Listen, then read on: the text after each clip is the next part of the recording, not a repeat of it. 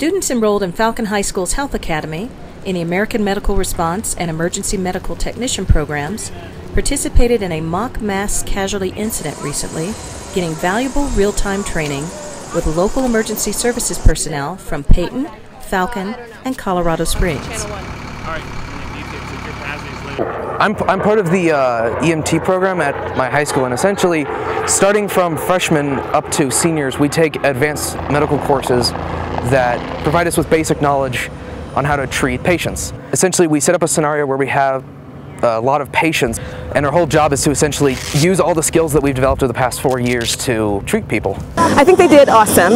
We are just beginning for the semester, so we kind of pushed a few chapters ahead of the curve, but I think they did really well.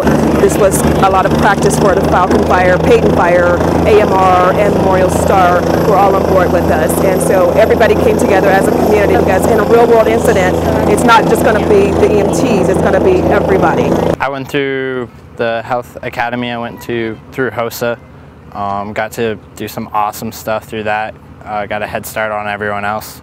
Now on fire department at Peyton Fire Department and Falcon Fire Department, it's been a great honor.